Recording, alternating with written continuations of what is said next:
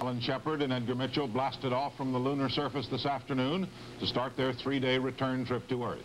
In today's exploration of the moon's surface, the two astronauts mixed in some fun with their various scientific assignments. Captain Shepard even took time out for golf. David Shoemaker reports. Yeah, it's nice to be up a sunny day again. Yeah, it's a beautiful day here at Februay base. A cheery report from Al Shepard. Yeah, nice time to get a picture of home sweet home right straight up there. The astronauts didn't have much time to enjoy the day. There was just too much listed in their schedule. More, as it turned out, than they could accomplish. The prime objective was to climb the slope of Cone Crater, but the grade was steeper than they expected, and they were forced to give up. Shepard and Mitchell were tired, and Mission Control finally directed them to turn back. They did, however, make quite a haul of rocks, 108 pounds, and scientists say that not much more could have been accomplished by actually getting to the rim of Cone Crater. Shepard and Mitchell also took slices from beneath the lunar surface with core tube drills and shovels. And when they finally returned to the lunar module Antares 4.5 hours later, Shepard, in the spirit of Saturday afternoons, teed off at the first Lunar Open. Houston, while you're looking at it up, you might recognize what I have in my hand is the handle for the contingency sample return. It just so happens to have a genuine 6-iron on the bottom of it. In my left hand, I have a little white pellet that's familiar to millions of Americans. Drop it down. Unfortunately, the suit is so stiff I can't do this with 2 hands, but I'm going to try a little sand trap shot here.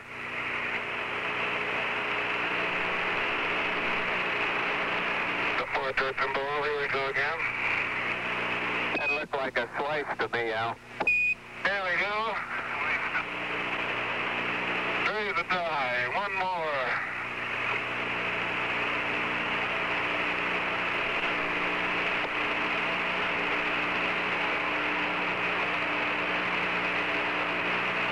Miles and miles and miles. This is the greatest javelin throw of the century. See if it is. Oh, Lefty himself. Outstanding. Right in the middle of the crater, stabilized. Wasn't bad at all. Beautiful. Beautiful. That javelin-looking throwaway item was possibly the solar wind pole. Despite the fun, there was a good deal of concern over what came next, liftoff and redocking with the command module. 5, 4, 3, 2, 1, 0. We have ignition. What a liftoff. And liftoff. Roger, ignition. Boom. Pitch over. 10 seconds. Roger. Hey, baby. Pitch over is good. We confirm auto ignition. We've got you on television, and it's looking beautiful. You've lost a little weight since the last time I saw you. The concern, of course, was over the docking mechanism. Last Sunday, the astronauts tried 6 times before they successfully docked. If the mechanism failed today, their lives would depend on a spacewalk from the LEM to the command module piloted by Roosa. The astronauts and Mission Control played it cool. It's part of the code of the space program, and only afterwards did they reveal how much was riding on the maneuver. Okay, we captured. Capture. Beautiful, normal docking. Okay. And we got a hard dock. Beautiful. A big sigh of relief being breathed around here. All over the world there is. You ought to try it from up here. The astronauts and their valuable rock samples are now safely inside the command module. Tonight they'll fire out of lunar orbit and head for splashdown in the Pacific Tuesday afternoon. David Shoemaker, CBS News, Space Headquarters, New York.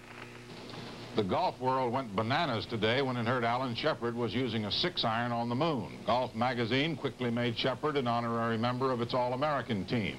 United Press International countered by assigning one of its sports reporters to handle the story. The Associated Press then dispatched a reporter to interview Shepard's golf pro at Houston's River Oaks Country Club.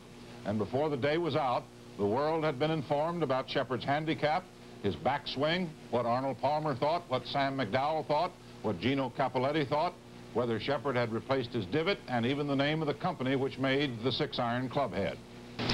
The Apollo 14 astronauts tonight are heading toward their Tuesday splashdown in the Pacific, and except for a minor mid-course correction, it appears to be a perfect flight back to Earth. David Shoemaker reports. Like many other Saturday golfers, the astronauts slept late this morning, and moonwalkers Shepard and Mitchell slept an hour longer than Stuart Roosa. Mission Control then read them the Sunday papers with heavy emphasis on sports results, new inventions, and features. NASA says the astronauts received the kind of news they want to hear, and apparently that does not include the war in Asia, politics in Washington, or dissent anywhere. Early this afternoon, the astronauts made a minor course change, just a half mile an hour. In the past, they wouldn't have bothered, but there's a savings in fuel making changes now farther away from Earth and later. And Apollo 14 has been just a little short of fuel ever since the docking problem a week ago. Tonight, the astronauts perform what are listed as 4 scientific experiments, but demonstrations might be the better word. NASA would like to convince the general public of the practical value of spaceflight, and so the demonstrations will prove how much better liquids separate or crystallize in zero gravity. They do, and it would be helpful in certain chemical processes, for instance, making vaccines, but the cost is still prohibitive. David Shoemaker, CBS News, Space Headquarters, New York. The Apollo 14 astronauts are still on their way home, cleaning up their spacecraft with a vacuum cleaner and tying down things in the cabin to keep them from banging around on re-entry. Stuart Roosa, who is in the Air Force, left the knot tying to Alan Shepard and Ed Mitchell, who are naval officers, and Roosa said he was glad to be flying with a couple of sailors. Things are going so quietly and smoothly that NASA arranged a press conference between Earth and space, which shows that wherever man goes in the universe, the press agent can't be far behind. First of all, for Al and Ed. Cone Crater. First of all, for Al and Ed. Cone Crater was your major objective on your second moonwalk. You almost made the rim. How close do you think you got? And do you believe you collected enough rocks and samples to accomplish the purpose of your mission? I think so. Let me take the first part of it with respect to how close we got. I think we were within perhaps 100 yards, more or less, of the rim. And certainly in a boulder field that was right there associated with the boulders in the rim. I agree with Al. I agree with Al. I think we were within 100, 150 yards.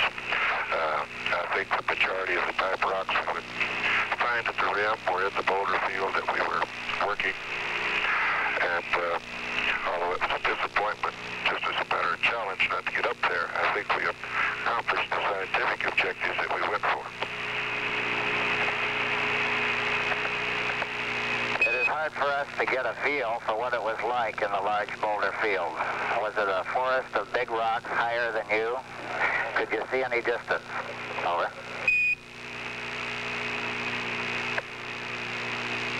Well, the rocks that we were in were ranging of different sizes, but they ranged up to 10 or 12 feet in height above us, so at times we were behind rocks that were taller than we were.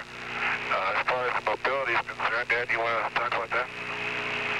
Yes, we didn't have a great deal of trouble moving around the rocks. We didn't even have trouble moving the bet around the rocks, except we did have to dodge them, and of course have to be a bit more careful with the bet than walking without it. Our major problem, however, was the undulating terrain, where you simply couldn't see more than 100 to 150 yards away from you and see landmarks. Consequently, you were never quite sure what landmark would appear when you topped the next ridge. And we were very surprised when we topped the ridge, or approached the ridge, which we thought to be the rim of Cone Crater, to find there was another one beyond it. And that was the beginning of the real problem.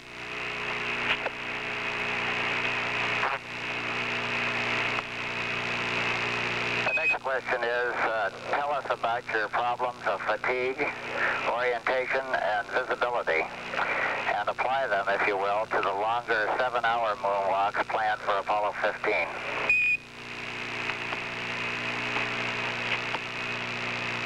Well, I guess we didn't realize that we had problems of fatigue and visibility. As far as we were concerned, our only problem was the amount of time allotted for the excursion.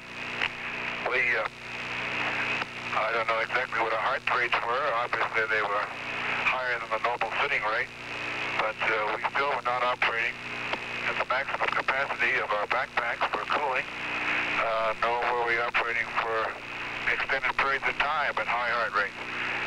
To us, it was just a matter of working against the clock. I think that we had the capability to go longer from the standpoint of fatigue. I don't believe that we were disoriented or lost at any time at all either. Yeah, I agree with Al. If my previous answer misled you, it was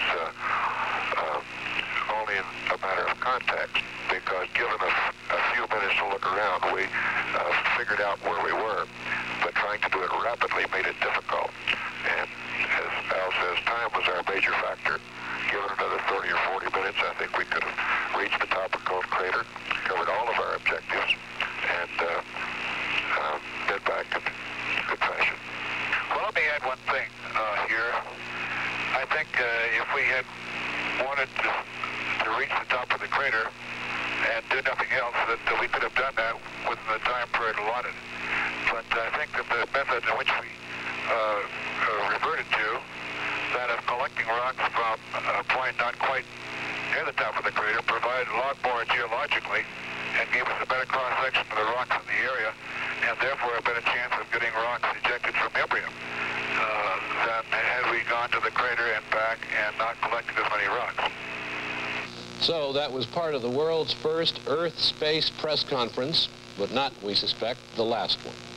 Apollo 14 hits the atmosphere of the Earth tomorrow afternoon, and the spacecraft is supposed to come down in the Pacific Ocean near Samoa. NBC News will, of course, cover the splashdown live on radio and television, beginning at 3:30 in the afternoon Eastern Time, 2:30 Central Time. Astronaut headed back to Earth after 1 million miles of travel through space. Answer, get out the vacuum cleaner and sweep up all the loose moon dust. That's exactly what they did today, getting ready for splashdown in the Pacific tomorrow afternoon. ABC News will broadcast that splashdown live at 3:30 Eastern Time. The ecology they're flying back into is in pretty rotten shape, but with pollution and noise and pesticides, today President Nixon sent... The Apollo 14 astronauts are speeding home toward their scheduled splashdown tomorrow in the South Pacific, and from their spacecraft tonight, they held a news conference. The astronauts said that they believe they accomplished all their objectives on the moon, even though they did not make it to the rim of Cone Crater in Saturday's moonwalk. We didn't have a great deal of trouble moving around the rocks. We didn't even have trouble moving the bet around the rocks, except we did have to dodge them, and of course have to be a bit more careful with the bet than walking without it. Our major problem, however, was the undulating terrain, where you simply couldn't see more than 100 to 150 yards away from you and see landmarks.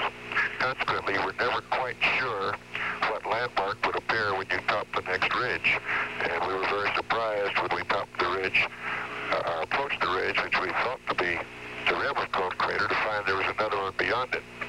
And that was the beginning of the real problem. Given another 30 or 40 minutes, I think we could have reached the top of Cone Crater, covered all of our objectives, and been back in good fashion. Well, let me add one thing here. I think if we had wanted to reach the top of the crater and do nothing else, that we could have done that within the time period allotted. But I think that the method in which we reverted to, that of collecting rocks from a point not quite near the top of the crater, provided a lot more geologically and gave us a better cross-section of the rocks in the area.